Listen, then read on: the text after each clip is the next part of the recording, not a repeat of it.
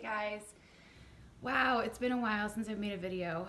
I just want to say thank you for all my new subscribers and welcome to the Inner Gaze. Thank you for my returning subscribers. It's been maybe about a month or two since I made a video and a lot has happened in that month or two. How are you guys all feeling? It's been definitely another next level as far as energetic transits that have been happening pretty much ever since the equinox, September.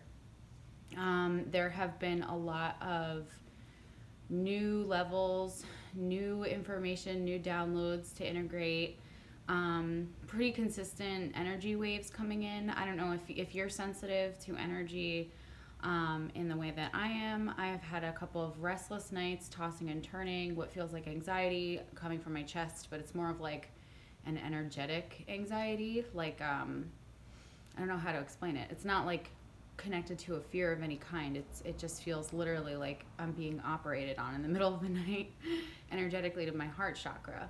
And what's happening is, and even if you're not feeling this, don't worry. It has a lot to do more with your sensitivity and your level of awareness of your clairs, which everyone has innate, dormant clair skills, I guess. Like some people are more clairvoyant, so they're visual. Some people are more clairsentient, so they feel. I'm more clairsentient. I feel. I don't have really great visuals. Some people are clairaudient, meaning they can hear. Some people are claircognizant. Either way, wherever you are, just know that you are developing into these gifts and that they will come, and everyone is different. Everyone's path is different. So for me, it's clairsentience, which is my strongest clair at the moment.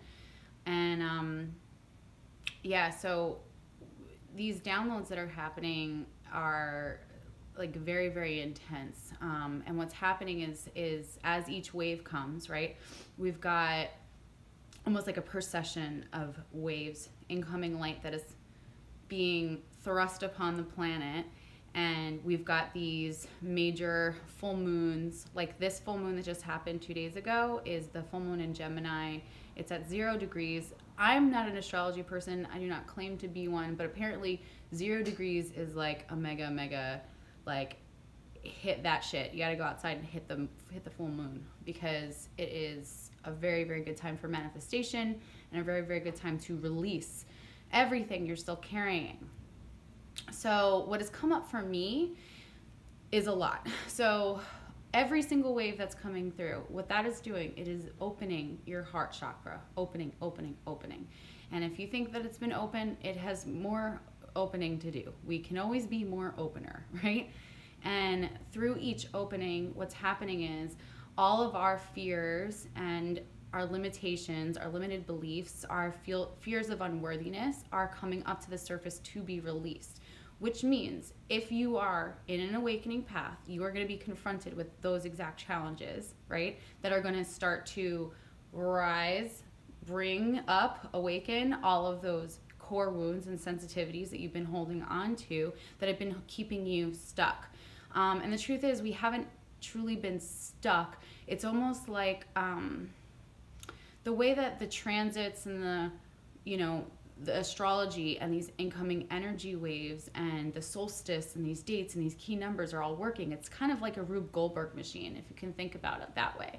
It's almost like, I don't know if you guys know what that is, where it's like a domino thing, where one domino then sets off a course of other dominoes, which then sets off more. And it is all a progression. And it has to do with the decisions that we're making and the choices that we're making in our lives, of course.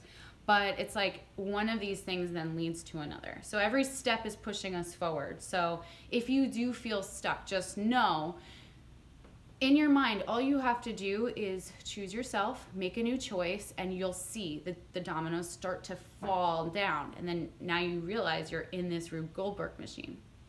So one thing leads to another. And what I've found in the last, I don't know, 3 weeks is that I'm starting to live in the Rube Goldberg machine, as opposed to projecting my hopes of where this Rube Goldberg machine ends up. And what that means in other terms is that I'm finding myself on my path, watching things unfold, as opposed to projecting all my heart's desires, wants, and expectations on a future that I feel in my heart is coming to fruition, which can be very stressful. And anything that is in your way of keeping you on your path and living as the Rube Goldberg machine, rolling ball, anything that is keeping you from just experiencing your path will come up to the surface to be met with you so that you can conquer your fear, uproot the wound, and keep going, okay? So let's see if I can say this in another way. How we live our lives generally, we have stress and worry, and we have fear and doubt. When we are stressed and we are worried about a future outcome that we are hoping for, unsure of, uncertain of.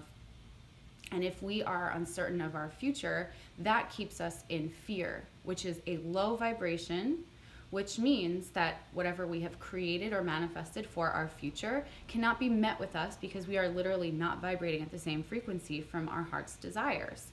And what keeps us at a lower resonance is usually obsessive thinking, obsessive analysis, obsessive worry, because we are projecting into the future, okay? So there is no time, there is no future, and there also is no past, there is only now. So the more that we are focused in the past and what's happened, like maybe you had someone that you really cared about, they're no longer in your life, you keep going over and over, what did I do wrong? What did I do wrong? How did this friendship end? How did this relationship end? You are living in the past. You cannot be at your highest vibration or on your highest timeline when your thoughts are continuously projected into a fictitious place that does not exist anymore. So what Spirit wants us to do is be the ball. We want to be the thing that is rolling and continuing and experiencing the Rube Goldberg machine, which is a series of fun events that are lined up for us, one after another. And honestly, it does keep getting more fun the longer you're on this journey, because there are less obstacles towards the end, it seems. I'm hoping. There are less obstacles that are going to come up. But each obstacle is there for a reason. It's all love. It's meant to teach you something. So if you're still in the place of witnessing each obstacle in your life as from the victim standpoint, like this happened to me, like this person keeps annoying me, like how do I keep, attracting these awful people into my life? I'm being lied to, I'm being tossed around, whatever. You are not being the ball. You are literally letting everything happen to you, and you're just like the victim. Like the ball knows where it's going. The ball is not afraid to roll, You have to take control of your life. And when I say control of your life, I mean, it's literally shifting perspective from things are just happening to me and life is just crazy, and life is out to get me, to I have very, very consciously before incarnation decided what my life path was going to be. And that doesn't mean you've determined all the ins and outs and the ways of getting there and the surprises and delights that come along the way. It just means that energetically you have constructed a video game, a program that has certain challenges and obstacles at each level. And you are actually being presented with the exact right frequency and human beings to match you up to those exact obstacles so that you can overcome them, uproot whatever's inside of you that you're carrying, because we were born with these energetic deficiencies. I don't know what else you would call it. It's almost like we're born with certain patterns that are ingrained in our society. And it's not just you. It's like your bloodline, it's your family, it's your ancestors, okay? You are literally carrying the wounds of our civilized human existence, pre-civilization, in this body. Energetically, you are carrying the wounds of our people. And certain people are carrying more than others. So that means you have to go through those experiences to uproot them so that ultimately you can overcome them and teach others how to do it. I mean, yeah, it's a pyramid scheme, maybe, but ultimately we are humanity. We're all trying to help each other, help ourselves. We're not one for ourselves and that's it.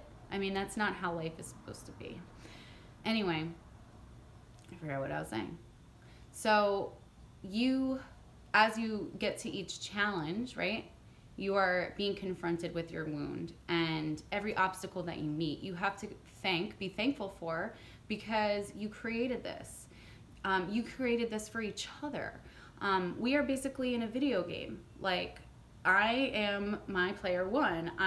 This vessel is in the video game that I created.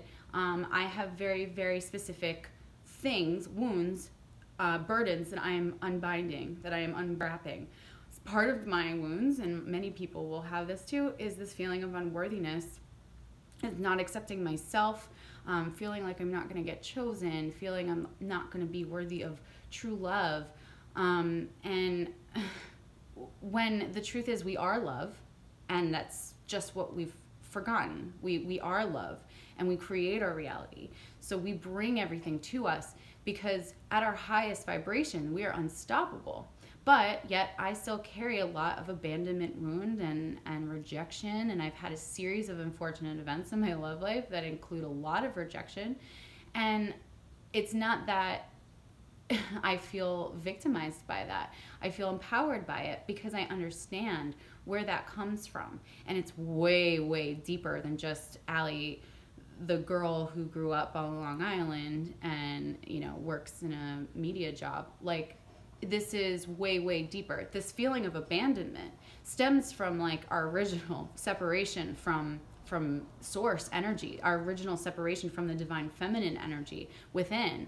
And it stems from eons of war, where the masculines have left the feminines behind and had to care for the family, and there was fear of death. Like, this abandonment wound does not come from a series of like bad boyfriends, like when I was 20, So, like, you have to realize that these wounds are mega, because they're the collective wounds. So every obstacle you hit, if it is triggering something in you, that means it's not them, it's you. There's something in you. Acknowledge that. Thank that human being, person, car, whatever it is that struck you.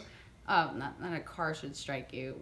Struck you with anxiety or pangs of whatever, resentment, anger, frustration. Thank them for that feeling. Witness it. Ask yourself, what is triggering this in me? Where does it come from? Try to trace it back. Try to trace it back. Because we have these patterns of correcting. We have these patterns, it's like we're at war. Like, for instance, there's a wound where, I'll talk about my wound just so maybe it'll resonate with you from your perspective. But let's say I had a habit, because I feel unworthy at the core of love, because for some reason I've rejected myself. And therefore, because I've rejected myself, I've attracted a series of individuals who are not interested in me, or I'm very attracted to people who aren't interested in me, and they keep coming at me.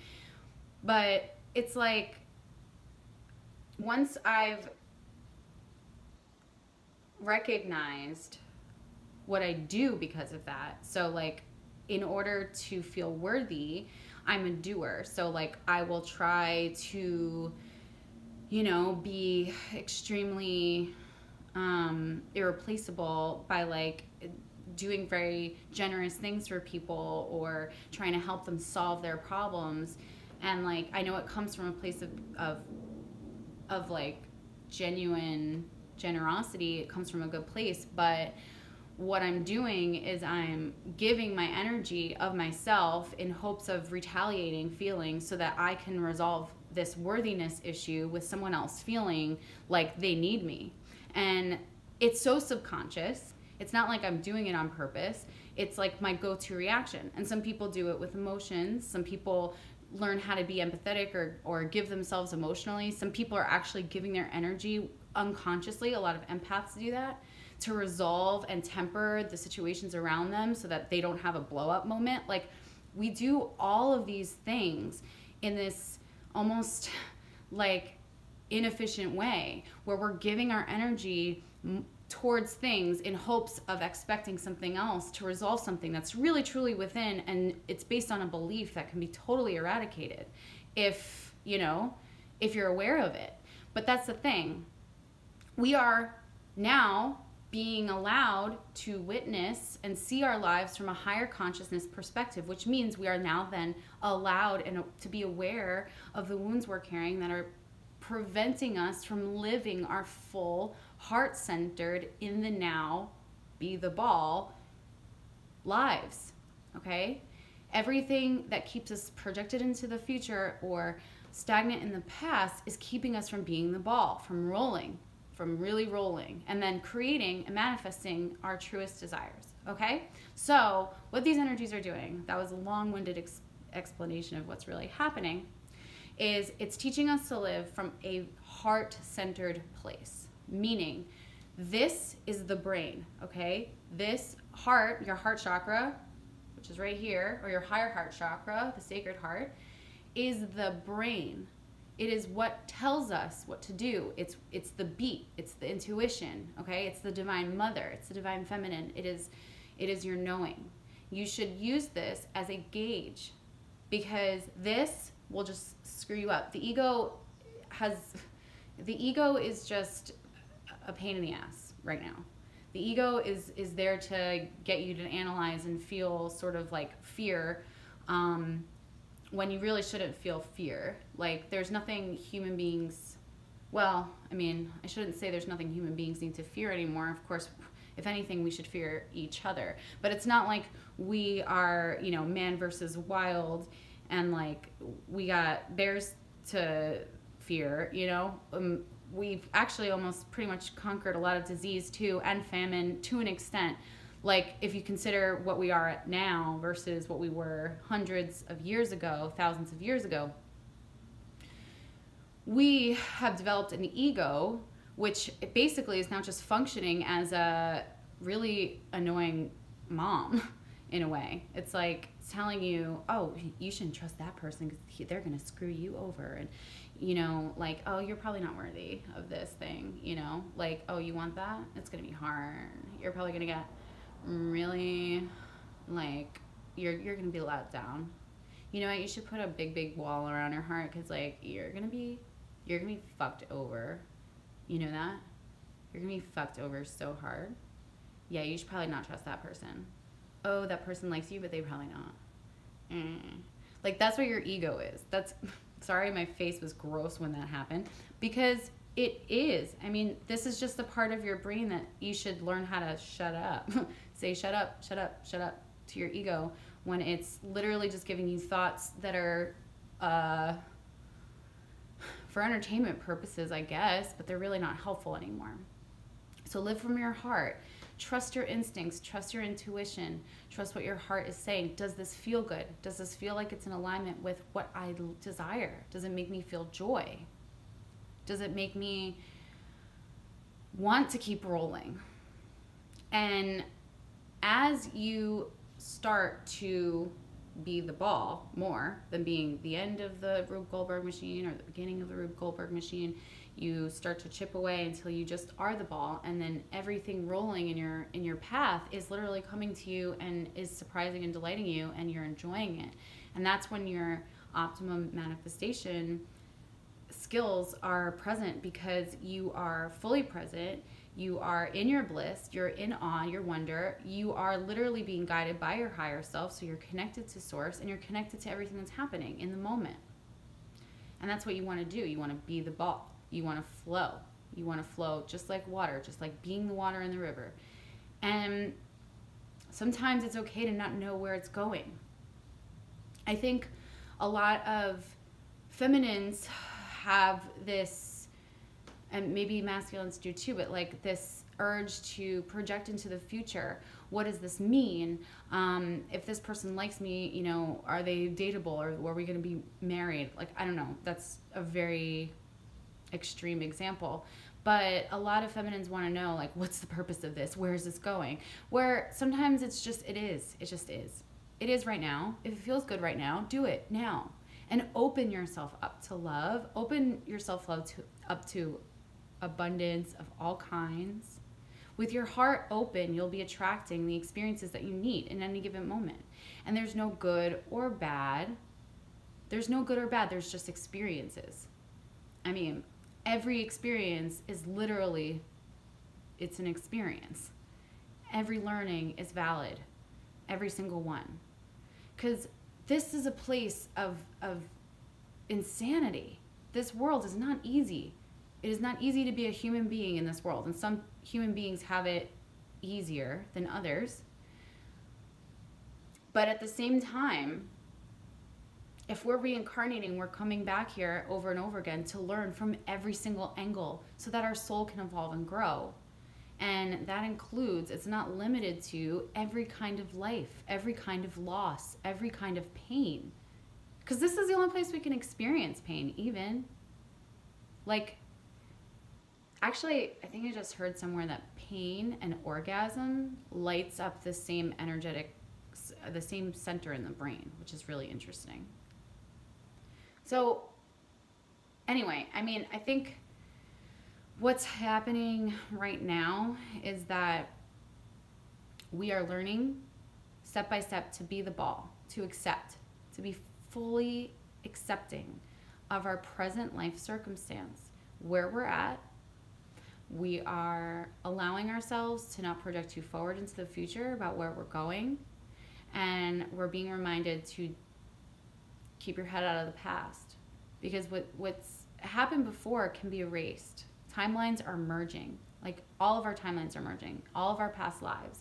What we're experiencing right now could be a result of something that we had in a concurrent past life coming up to the surface to be cleared. And we just have to allow it. It's like, if this is coming up, just know it's coming up so you can witness it, feel it, transmute it, and clear it.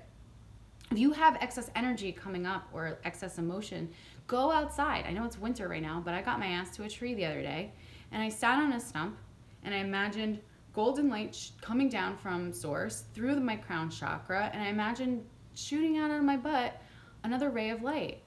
And I asked Gaia to take my pain, take my fear, take my doubt, and transmute it into love and light for the collective. And trust me, the energy passes. It's just energy. You don't have to worry about it. It's not yours. You don't have to go around saying, I'm depressed, I'm anxious, I'm this. Don't give yourself I am statements. Just say, this is energy, it is passing, I can actually transmute this. And I will get past this because I am a divine, sovereign being. And I am in control of this video game that I'm literally living right now. I can be the ball. So, everyone here is in different stages of their awakening, and they might be in the process of seeing the connectedness of all things, seeing synchronicities, receiving downloads for the first time. If you are, and if you're coming up with ideas and they feel true to you, and they hit you in the heart, that is your truth. That is something you should write down. And that is something you should share with others, because everyone here has a phenomenal wealth of truth that we are tapped into at any given time. We are just remembering it, you know? We're just remembering.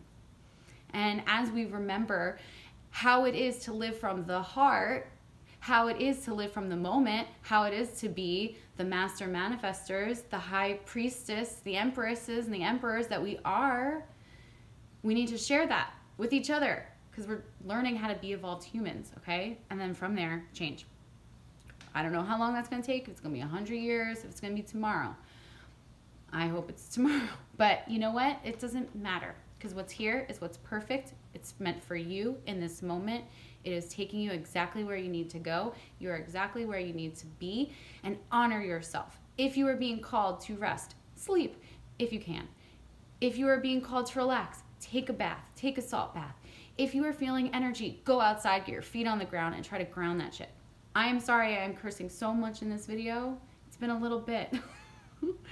And I'm going to try to do more because I'm like feeling good about videos today. So maybe I'll change my outfit so it seems like I'm doing a different day. But I appreciate it. If you guys have had any new experiences, please share them in the comments. And I love you. I'll talk to you soon. Bye.